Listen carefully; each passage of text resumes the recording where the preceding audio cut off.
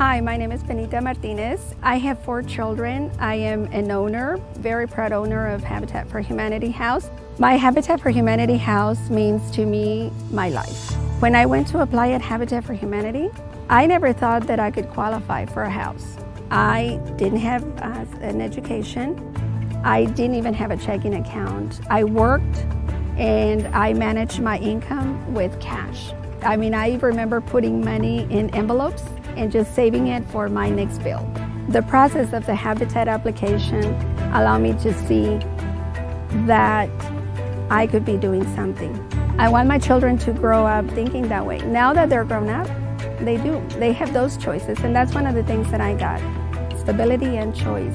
Now I can say that I have an education, not only a BA in education, but also a master's in education.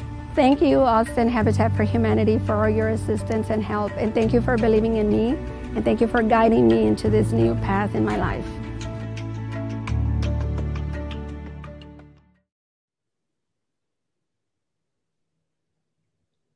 Thank you for joining us today. I'm Heather Ladage, Market President and Publisher at the Austin Business Journal, and a proud board member of Austin Habitat for Humanity. I'm going to be moderating our program today on Austin Habitat's Affordable Housing Community Conversation. This is also a women empowerment virtual happy hour. So I encourage you to grab a glass of wine if you can. It is the end of the day, right? And I bet we could all use one. Now's the time when people are listening more, trying to understand injustice and its root causes, and looking for more ways to impact the many issues that are facing us as a community and, quite frankly, as a nation. The need to shelter in place has given a new meaning to our mission at Austin Habitat for Humanity. And we believe it's the right time to convene folks together and have a community dialogue focused on the gravity of the affordable housing crisis in Austin, which, quite frankly, is only getting worse. It's really important that we come together to build homes, community, and hope in the community. And this is really a moment where we're all being forced to fundamentally look at what home means to us and what it means to have a safe, decent shelter for everyone living in Central Texas. So this afternoon, I am thrilled to be collaborating with these women, some legendary female leaders in Central Texas that have been partnering with Austin for Habitat for Humanity and community organizations around this very important topic. So I'd like to welcome them. First up, we have philanthropist, designer, and CEO, Kendra Scott with Kendra Scott. I'm so grateful that you could join us today, Kendra, and you really need little introduction. I've been super excited watching you on Shark Tank lately during this pandemic. And I also wanted to let everyone know today that if you're tuning in, that you can shop actually at kendrascott.com. We hope that you do that after the program, not during, but after. You're welcome to jump on there, and also at the South Congress location through tomorrow at midnight. And if you use this code, GiveBack8694, that's GiveBack8694, 20% of your purchase is going to be donated back to Austin Habitat for Humanity. So I really encourage you to do that. You know, it's time to start Christmas shopping, right? I also wanted to point out my my little, beautiful. Sure this is a little key. Do you still sell this, Kendra? Yeah, and they're for Habitat. So yeah, we give back to Habitat for Humanity, and the key is the perfect thing. It's the key to the home and key to the heart, right? Yeah, I love mine. So welcome, Kendra. We also have Nikki Graham. She is market president of Austin with Bank of America. Bank of America is our sponsor today of this important discussion. And I wanted to thank Nikki personally for her generous investment with Austin Habitat for Humanity over the years, and also for being my co-chair of the Women's Build. Yeah, great to be here. Thanks, Heather. So thanks, Nikki. And then finally, we have Keegan Warren-Clem. She's an attorney and professor with the University of Texas Law School and McCombs School of Business and Texas Legal Service Center. You got a long title. And that's in the medical legal partnerships section as well. And Keegan is a strong community leader that's working in the trenches, really working in the trenches to help women and addressing our community challenges at a grassroots level. So welcome, ladies. I wish we could be in a room together today, but for now, here we are virtually. This panel is going to focus on how affordable homeownership empowers women and financial stability, which is a domino effect to generations of success, and how it affects our community and why we all really need to care about this and why it matters. So all of you are clearly part of this conversation based on what you've been doing in the community. I'm gonna throw some statistics in here as I ask some questions, but I really just want us to have a great conversation today. So, all right, we're gonna dive right in. So, half of Austin Habitat homeowners are single mothers that earn an average, earn less than $50,000 a year. We're here calling this a women empowerment discussion with women empowerment leaders. So I'd like to just hear from y'all. What does women empowerment mean to you and why is it important? I'm happy to start. Obviously, I am a single mom. And I was a single mom starting my business in the early days, and I have 3 sons. It's so important. I think Austin is such a community that empowers thought leaders, other entrepreneurs, and really also, having women empowering other women is such a big thing. I always say when we hold hands, we're so much stronger together. And, I always like to try to think about, I'm an entrepreneur, but really having women understand that entrepreneurial mindset where they can start to take control of their dreams and think about where they want to go, the things they want to achieve, the life they want to live, including the safety and protection of owning a home, and then figuring out how to start the building blocks to get there. And so that really is empowering women to harness their own dreams, right? And then the community of people around them to really support them to achieve those dreams. And what I love about Habitat for Humanity is part of that is that ability when you have shelter, you have a place a home. And home is such an important thing. It gives you, that is one thing that then they can put aside to start thinking about the other dreams, the other things that they may want to achieve and do. So for me, it's, I just love to see how women are supporting women, men. There's so many men who lift women up every day as well. And I think we just need to continue that. Well, and Kendra, I'll just jump in and, I couldn't agree more. When I think about women's empowerment, what you said is kind of women empowering other women. And sometimes women don't even realize the power that they have. Mm-hmm. But there's so many obstacles that get in the way of them achieving their dream of success. And it's funny, we moved offices, Bank of America moved their offices last year. And as we were going through we found some old marketing materials, and it was addressing women who wanted a credit card. And it basically said, you need to bring in like your spouse or your father to help co-sign on this credit card. And I passed it around to some of the women in the office, because it wasn't that long ago when you had to have, a man co-sign on any type of borrowing. So, but things have changed, obviously.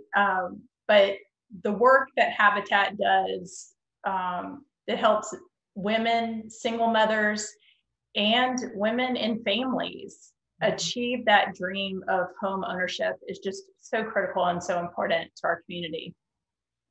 Yeah, I would really second that notion that when we talk about families, we are talking about women, right?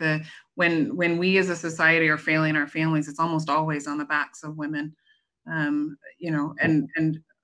a woman's well-being is not just about her own well-being, although that's certainly critical, but it's also about the well-being of her children, of the family. The effect is intergenerational. And I think that in that way, we are multiplying across society and across time the impact of empowering women. But I also think it's really important, and I want to echo something that Kendra said. when we talk about empowerment, we're not talking about giving power. We're talking about allowing people to access the power that lies within. And I think when you speak of women in particular, it's a really important distinction. We need to help each other harness that which lies within, as opposed to thinking that we're giving each other power that we may otherwise possess. Being with my business journal mind hat on here as well, I'd love to know how you empower women within your own organizations. I mean, my company is over 95% women.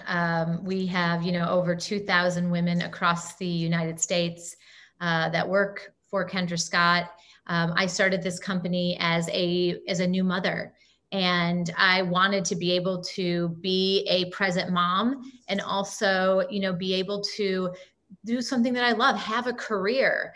And that was a big part for me, is like, I wanted to be able to do both. So as an entrepreneur, as a leader, could I create a utopia that allowed women to live their best, most happy, healthy lives and achieve those things? It shouldn't have to be one or the other. But if we can create an environment where we're supporting women and men as parents, wherever they are in their life, that's what's really important to me. And so, I would bring my babies to work with me, and I had a pack and play, and I'd be on the phone with buyers. And if they started crying, I'd hand the baby off to somebody else. And then other women, as we started small, there were 7 of us, we all brought our kiddos to work, and we created this family unit where we support each other. And it does take a village of, I need to do this today for my son, or he's sick, and really being supportive of one another. And so today, we have this statistic of a lot of young mothers. We have nursing rooms in our office where we have mother's milk refrigerators that are just for moms.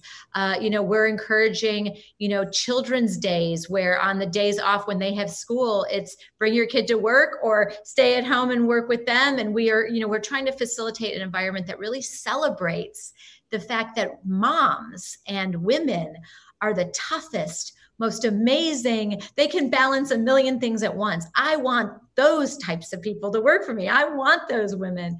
And unlike a lot of organizations, I mean, I can't tell you how many women I've hired when they were pregnant. And they would say, I would go to other companies and I'd come in with a pregnant belly, and they knew I was going to be on maternity leave, and they wouldn't hire me. I can't believe that you hired me. And I'm talking a lot of women have started at Kendra Scott pregnant. And it's because I knew they were the right ones for the job. And I celebrated that they were about to have this baby. And so when you create a culture of inclusion, of kindness and respect, and then that respect is showed back and forth. So I think it's, it starts from the top. You have to lead by example. And everyone in my company knows that. They always say, are you a CEO or a designer first? And I always say I'm a mom first.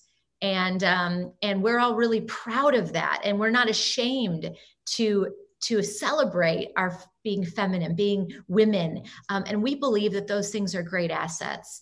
So for our company, it really is something very special. And then continuing that legacy through the UT Women's Entrepreneur and Leadership Institute to really help young women start to understand what we talked about earlier, that entrepreneurial mindset of taking harness of their dreams and their goals and letting all of these incredible women that I get to work with every day be examples for them.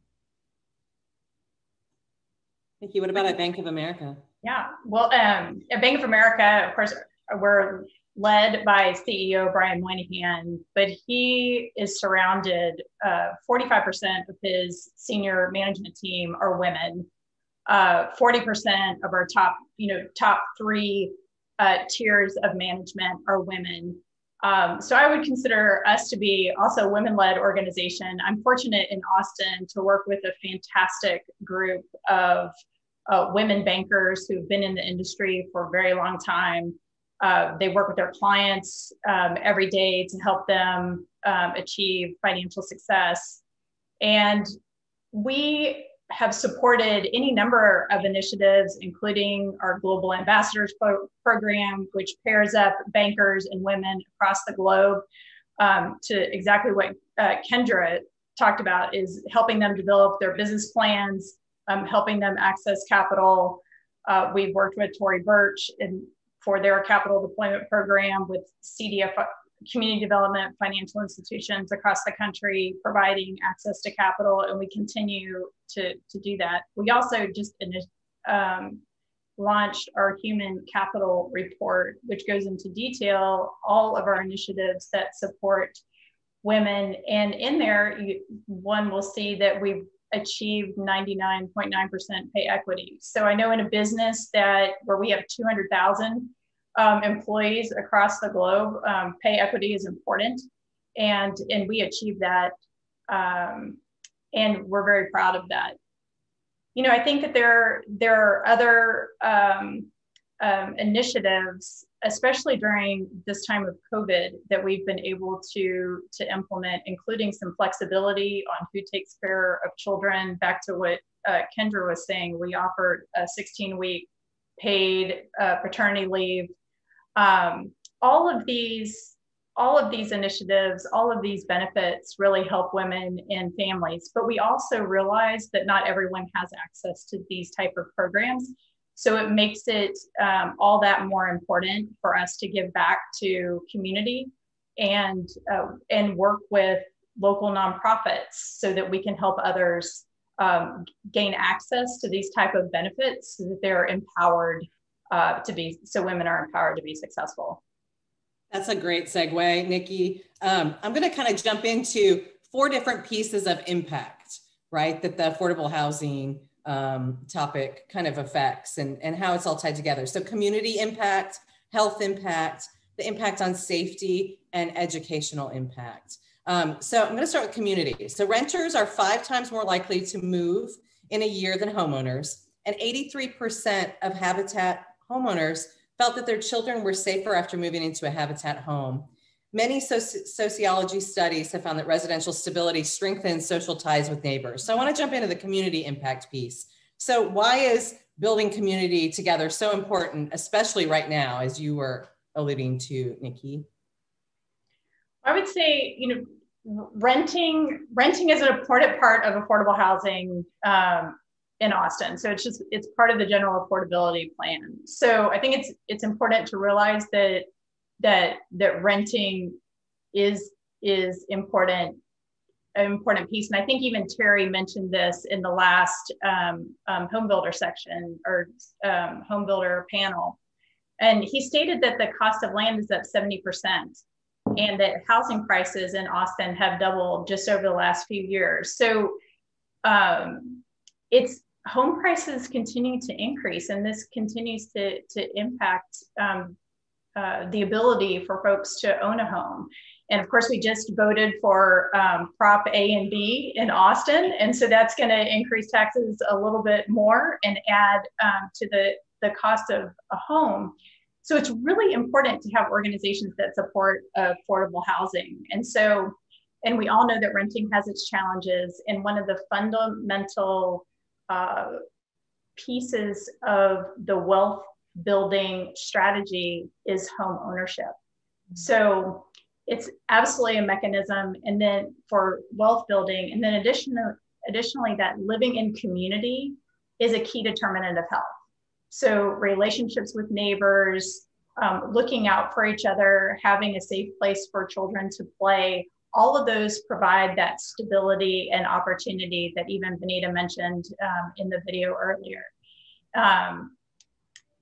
Bank of America, for example, just last year invested over $4.8 billion in affordable housing across the country. And so and many financial institutions make investments in affordable housing, but it's that piece of building community and being in community is so important to the families that Habitat supports. Yeah, I think it's also a way to recognize that we're whole and complex people, right? We're not just a patient when I go see a doctor. I'm not just a mom or a professor or a lawyer, but I'm all of these things and other things as well. And so I think when we talk about building community, we are also talking about unsiloing our efforts, which I think are one of the greatest structural barriers to broad social gains and to helping women and families harness power and opportunities that lie, within the home space.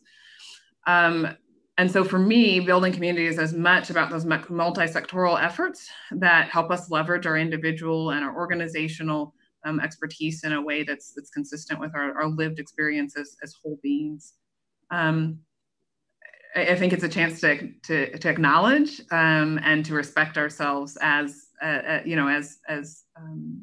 complex beings, and while also recognizing that community is central to both to quality of life and to our overall longevity of life. Just to kind of echo Keegan, I can't agree with you more, because I think it's that the quality of life and having stability is such a big thing. And for a very long time, I rented. I didn't have the ability to access capital to be able to buy a home for me and my boys. And it was something, I think, for me, when that was able to happen, it was such a big moment. And community for me is that it's connection. And in these neighborhoods that Habitat is creating, there's this incredible connection. Being able to witness families through the Women's Build and some other things that we've done, I think that's the thing that they've gained the most, is that they have neighbors, they have people looking out for them. And for sometimes the first time in their life, they're able to put some roots down. And those roots can not just help their current family, but it can help future generations through education, through mental health and mental and health stability. All of those things happen. And it's crazy that something as simple as a home can give you that. But also, it's not just the walls, it's those people around you that you start to be able to have connection with. And, for me, this Austin community completely embraced me as a young business owner, lifted me up through a lot of times when I didn't know if I would be able to continue to keep my business. And I think that's a special thing about Austin in particular, is that connection of helping each other, helping your neighbor. And when you are able to see these neighborhoods for Habitat for Humanity, so many of these people are going through similar things, and there's an incredible amount of love that you'll see in those communities. And I think that's where the biggest piece of this comes in for those women, men, children, all of them that are able to have access now to a beautiful, stable environment. So I also mentioned safety, that percentage on the impact on safety. 83% of Habitat homeowners feel that their children are safer after moving into a Habitat home. That's a really strong statistic. What do you think the challenges are to shelter in place, and what we've been experiencing over the past 9 months or so without a safe and healthy home? They're kind of endless. If I can jump in here, just right. We know that some 22 million people have lost their jobs since COVID-19 caused shutdowns nationwide across all industries. And so we've seen people struggling with basic needs, including housing, or perhaps starting with housing. And there's been interesting responses, right? Like last month, the Centers for Disease Control, our kind of public health entity at the federal level, issued an eviction moratorium, right? I mean, what more powerful statement could there be about the importance of housing as a public health mechanism than for the CDC to step in and say, we cannot have people homeless. We have to do something, right? But I think it also really reinforces, as we're talking about shelter in places, we're talking about the pandemic, that this isn't just a medical thing. This is about health. This is about whole lives, and that we have this accompanying economic epidemic that's going on as well. And it's interfering with people's ability to access housing. It's interfering with people to have the things that they need once they have housing as well, right? So early in the pandemic, one of the actions that I and my team were able to take was the lead on getting the Public Utility Commission of Texas to do some work around utility termination prevention, because it is because you have to not only have a home to be safe and healthy if you're going to shelter in place, but you also have to have running water. You also have to have the lights on. And, you know, I think the most interesting part about that is that we did this in a way that not only helped homeowners and tenants within their homes, but also preserve the industry.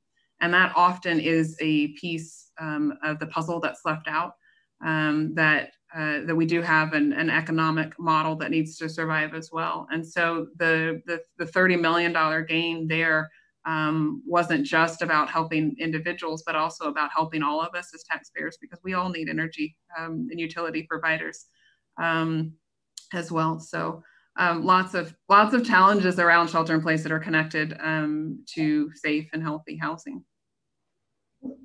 Well, and Keegan, just to add on to that, and you probably have some statistics around this, but oftentimes the families that we work with will find that there are multiple families living in the same house or the same rental unit. So, which is challenging during normal times, but in the time of COVID, where you're trying to implement social distancing, you're trying to school your children at home. There are all these additional challenges to operating in that type of system. So I know that the opportunity to be in a home with your family and being able to just have some of that stability and control and management, being in your own home, I'm sure has been incredibly helpful for the families. And then also just that sense of unity and the ability for Austin Habitat to connect those families to the resources they might need because they're in that neighborhood and have those support services available. Yeah, I mean, you have to think about, right? I'm a working mother, and my situation is drastically different than a mother who is struggling with she may not have access to internet in this limited space. She may not have, she's trying to homeschool. There's so many things, right, that we're being put on these stay-at-home moms, and a lot of them, that's the whole thing. They need the home part of the stay-at-home mom, and having that ability to be able to access those things is so important. And I think that this is a very sensitive time for everyone. You see, what's happening with mental health and wellness for both the children and the mothers. And, many of them are facing unemployment in addition to trying to figure out how they're going to keep their children housed. So, programs like Habitat for Humanity are more critical than ever before. And this is a time now that if there was ever a time for us to really start to work hard to make sure that we can provide safe, healthy environments for those families, now is the time. Well said. We brought up the health impact here. Just it all pretty much, it's just one big circle all tied together, right? But here's a statistic for you. Poor housing conditions contribute to asthma and other physical illnesses.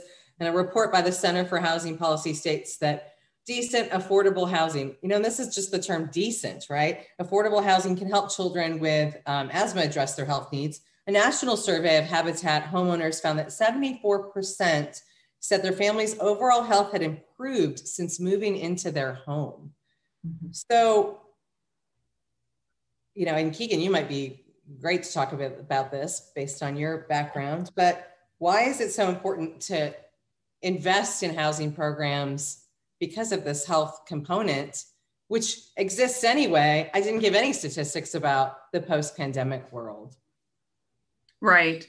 Right. The pandemic has shown us so much of what we already knew. It's exacerbated existing health disparities. So I think it's, the reason that it's not just important, it's critical to invest in things like Habitat for Humanity is because of the way we have things structured in the U.S., right? We have our private sector, we have our governmental sector, but we also have a third sector that's driven by community-based organizations like Austin Habitat for Humanity. And in that third sector, we see the things that are critical, like affordable housing for familial and for personal stability. People without secure housing are more susceptible to disease. They are more susceptible to illness, and even for conditions like breast cancer that strike with relative equality across populations. What we see is that affordable housing is consistent with the ability to have better health outcomes relative to those who are housing insecure. You point out that housing has direct health outcomes for children with asthma, as well as others with respiratory disease. And, for this reason, those of us in health policy, we actually say that your zip code is more important than your genetic code when it comes to your health. And I think that's because, our access to medical care, right, our ability to see our doctors is actually only about 20% of our overall quality of life or longevity of life, like the large indicators of our health.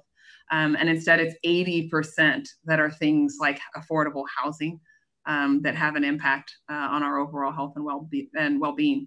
When we invest in affordable housing, we're getting a lot of bang for our buck, and that's really important because our resources are limited, right? As a society, our financial resources are limited, and affordable housing is tied to so many other community determinants of health in ways that actually exceed, as I stated, our access to medical care. And I think as when you're a mom or you're a woman and you have to think of the things that prioritize first. A lot of times those are food, shelter, clothing. I need my children to be warm. I need them to be safe. I need them to be in a place that they're going to be able to have a good meal. And you have to prioritize those things. And so what happens sometimes is if those things aren't being fulfilled, things like a persistent cough or a lump in your breast or other things may be pushed aside because you're focused on these critical things of just survival, right? And I think what's really amazing about organizations like Habitat for Humanity and others is that being able to give them those things so that then they can have the ability to have early detection for breast cancer and be able to take their kid and find out, if he has a more serious illness. It becomes when you think about it, very simple when you break it down that way. And to see the increase of people really find preventative health care through, doing those things when you have the stability of a home. And that's it's an amazing thing because it starts, and when, I love that saying, it all starts at home. And a lot of times it does when you have that security. And I can understand that because I've met so many mothers and they said, well, I didn't do this because I was worried about all of these other things. And like you said earlier, moms will think of themselves last in a lot of cases. You will take the food off your own plate, or you'll take your jacket off of your own back for your children. And of course, you're going to take care of their health before your own. And so I think, all of those things multiply, right? And it starts at home. It starts having that stability and safety, security. And like you said, water, food, Keegan, very, things that you need, right? To be able to then say, okay, now I can be able to do these other things. And having a home is giving me the opportunity to maybe even have employment that I wouldn't have been able to have before, access to health insurance, things that give them those abilities. So 100%, it's a huge part of the health and wellness of women and their children. And Austin Habitat, is also building not just homes, but community. So the community aspect of, having your community that tries to get you, I feel like my friends and neighbors, like we try to keep each other on the straight and narrow with our health, with many other things as well. Nikki? Yeah, I was just going to jump in because what Kendra and Keegan are describing are these social determinants of health, which is, as Keegan mentioned, it's like 80 to 90% of health is non-medical related. So another aspect of these social determinants is transportation. And what I've found in my involvement with Austin Habitat is the team has done such an amazing job, which is not easy in Austin, to try to locate parcels of land where they can build on that are close to job centers. So They might be near a bus stop. They might be close to work, so that transportation time isn't as great especially for those moms who have to take care of their kids. So I think that focus on transportation has been important to the Austin Habitat team over the years, and is just one more of those determinants of health. One of the other kind of quadrants of impact is education. Of course, that's come up as well. So according to a National Association of Realtors study, homeownership improves the quality of life for the entire family, leading to higher educational achievement by children. The graduation rate for homeowners' children is 19% higher than for renters, and they're twice as likely to acquire some post-secondary education. Dropout and teenage pregnancy rates are lower among children of homeowners as well. You know, before the panel, we saw the video of Benita Martinez, and she was able to qualify for an Austin Habitat for Humanity home, move in with her family, attain her bachelor's degree and her master's degree in education.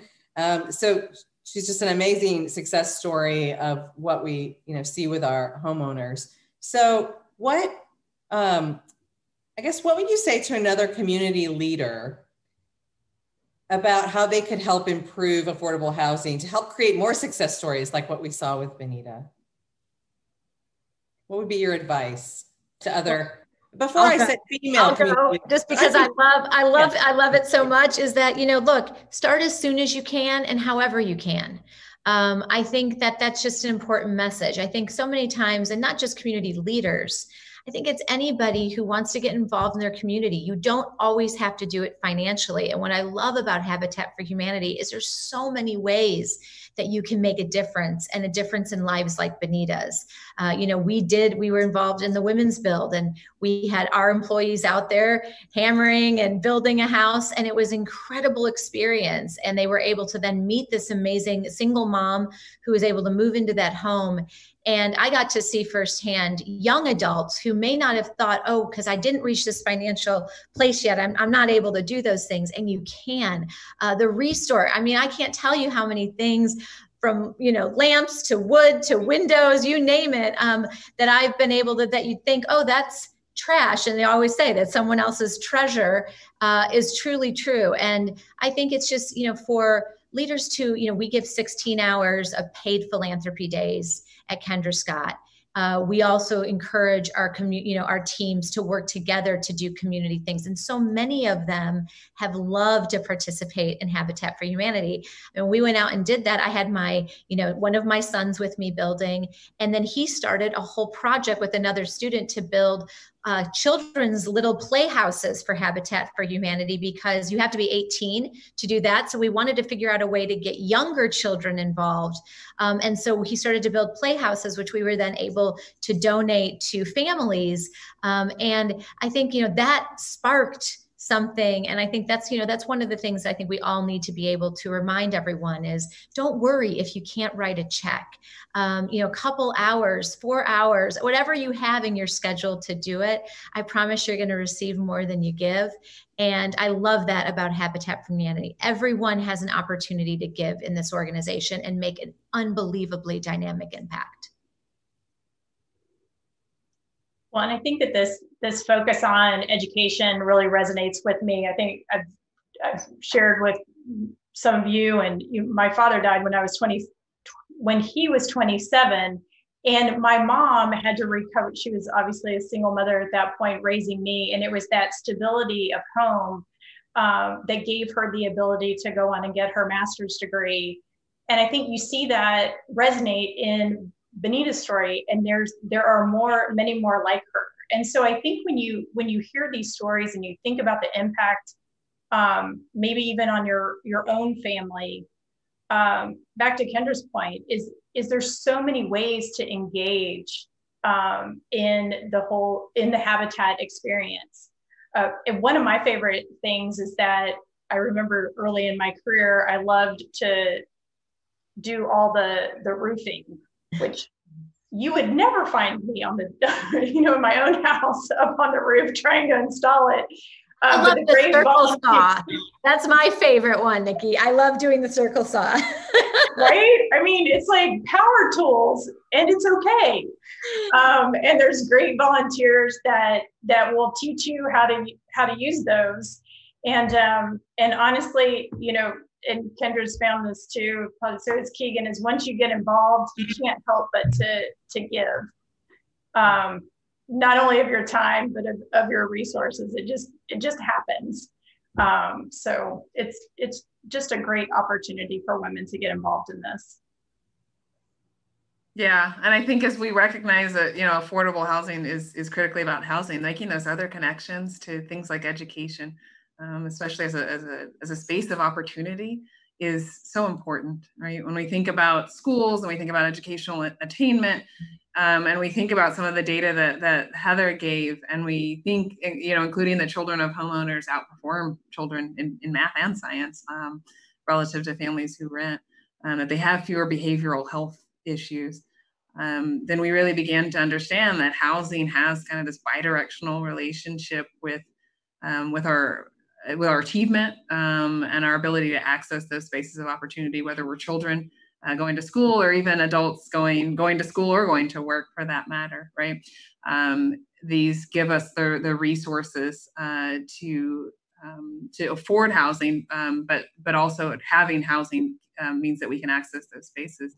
But, you know, as leaders in the community or whomever we are, I think thinking about investment very broadly, as was suggested, is so important, right? Thinking not just about investing our money, but our time and our energy, because we tend, I think, to support investment in you know, maybe construction or roads or public transportation or buildings, that we don't always think about investing in each other. And so I think that one opportunity particularly for people in positions of leadership, is to stop asking what it costs to do better, and instead ask what it costs to not do better. So investment in so many ways. Said. So sometimes people get confused with Habitat, and they think that we give homes away. But that's a myth. The families partner, and they put in at least 300 hours working on their home and on their neighbor's home. So they're truly building this community. And, you know, you hear stories about families that talk about what they did on someone else's home. And then they also pay an affordable mortgage once the home is available for them to move into. So I just wondered, for those of you that have been involved in builds, are there any particular stories from, or any particular families that really, that you have any stories from that really made an impact on you or on your team? Well, the Flores family. I mean, that women's build, I mean, it was very special to me that we were able to build a home for a single mom. And to just understand the impact of what that meant for her, and how proud. I think that's, you know, having your pride of being able to provide something for your family, and she truly did, and she worked really hard for it. It wasn't just given to her, and she got to this place, and she continues to thrive, not just survive anymore. And I think for all of us at Kendra Scott that we're able to get to know the Flores family and get to be involved in that build, it touched us so deeply. And, you know, we're so excited that we're getting to do another women's build in 2021, because, you know, it's just such a special feeling. And then just to see the joy in the children, and how happy they are to be able to go into their new home, and how, again, proud. And I use that word because having self-pride, I think for a lot of times, you know, and I know this, you can feel that you're not doing enough, you're not giving enough, you're not providing enough. And when you can see a mother or a parent who really has been trying so hard to get to that point where she has done something, a dream that she has been able to achieve, and to see the pride in her eyes, for us and for me and for my team, it's something I'll never forget, and can't wait to be able to do again. Well, and Heather, I'll just add, I've worked on a number of different builds over the years. And so what I would say is there's a line that follows through all families, whether it's in the Rio Grande Valley, whether it's in San Antonio, whether it's in Amarillo, whether it's in Nashville. The families have been just so amazing in their work ethic and their commitment to the build. So I've often found families who will put in extra hours or work on their neighbor's house. And not just to make up hours, but to put in extra hours because they really want to build that community. And oftentimes these families, they come from all different places. And I think that's what makes the Habitat neighborhoods so beautiful, because these families bring all of their backgrounds and make and create that community and neighborhood. And we're just happy that we've got to work alongside them in the process. Well, Kendra, you mentioned 2021, which is my favorite topic now. I love looking ahead. Like, let's get to 2021, everyone, right? Ooh, I think we all are, right? So just looking forward, I'd love to hear any insights that you have into, Kendra, you are obviously a very philanthropic company and organization. Obviously, you're building that into your personal life and your family when you talk about your son. What are everyone's plans for 2021? Whether it has to do with Habitat for Humanity or affordable housing or any of these sectors that we talked about, safety, education, health.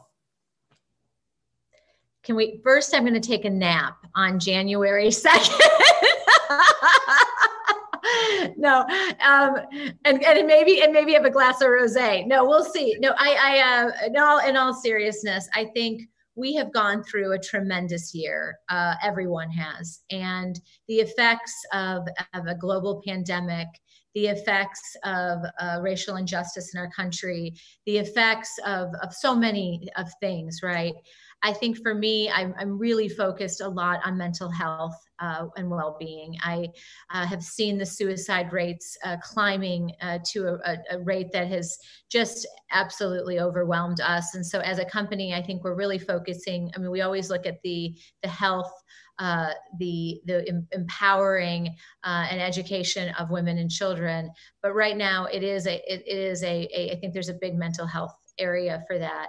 And what I love about Habitat is I do think that is providing a part of that safety, is helping people feel like they have home. And so I think for us as a company, we really are looking at that. 40% of teenage deaths right now is suicide.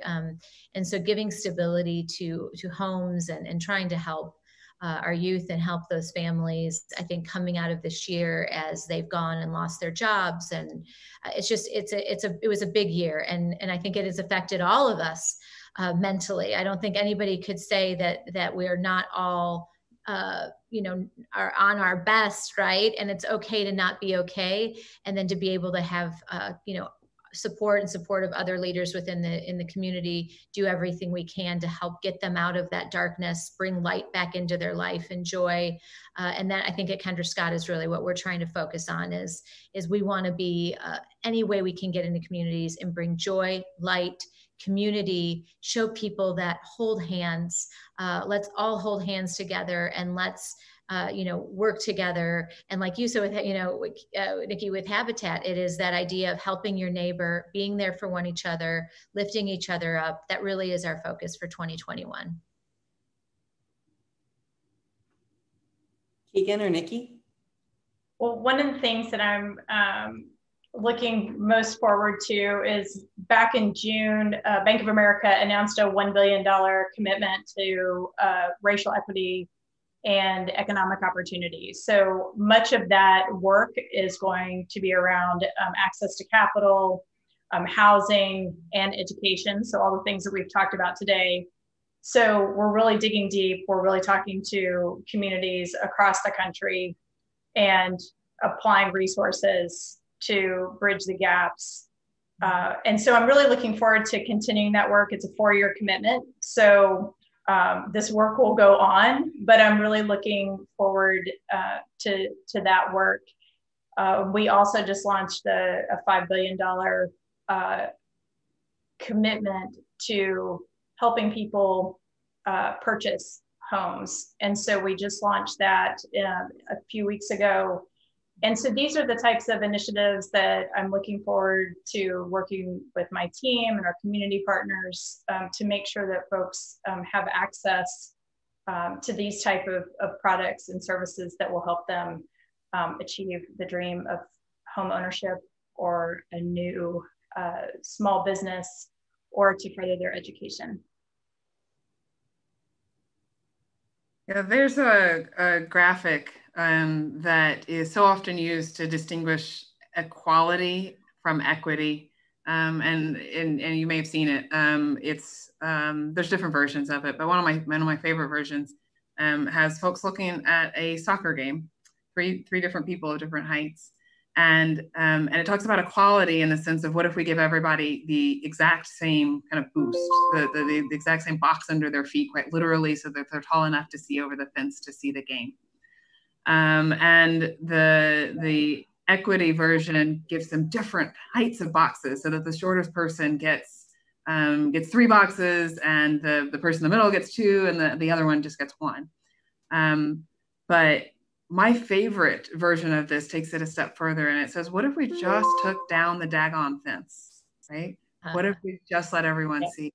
And so that kind of justice-minded lens that really asks us to look at structurally, what is going on? How are we either deliberately or inadvertently making it harder for women, for families to live their best lives is a real passion of mine. And it's one that I look forward to carrying into 2021. And maybe coming up with some new ways to do some measurement, to talk about the way that structural determinants of health impact our overall lives. Well, we're in November, so Thanksgiving's around the corner. I'm very thankful to all of you for what you do for the business community and for the community at large, and especially around the topic of affordable housing, because you can see the trickle-down effect and how it really impacts the community in Central Texas. I also know that we are all very fortunate and have a lot to be thankful for. So kind of in conclusion, we're at the end of our program. I'm going to end with asking you what one word describes home to you. But before we get to that, is there anything that you want to leave our audience with today?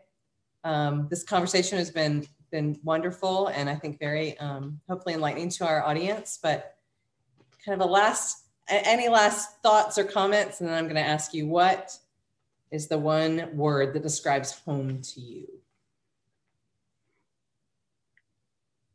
Well, I'll jump in. I mean, I just can't think of a better organization than Habitat for Humanity to engage in. So for everyone who's watching today, please share this message, share with others the importance of the work that Austin Habitat is doing. They have innovative designs for their housing. They work so hard to obtain land that is near job hubs. They're doing such important work and it's so critical that the Austin community, as Kendra said, join hands and empower women. Nikki, I couldn't say it any better than that. I mean, I echo all of your sentiments. It's a phenomenal organization. And like I said, there's so many ways you can get involved. And literally when people say every dollar counts, every dollar does count. And it's not just dollars, it's, your time and giving an, hour of your time or something that you may be throwing away in the trash, all of those things, right? Like, I think that's such an important part, but it is so impactful and it makes such a difference. So completely agree, Nikki. Get involved and start and even just put your big toe in and I promise your whole body will be in before you know it. Any parting words, Keegan? Yeah, I'm not sure I could say it better than has been said by Nikki and Kendra. And I love this notion of just start, right? Just start somewhere. It doesn't have to be a grand gesture. And sometimes I think we may hold ourselves back until that moment.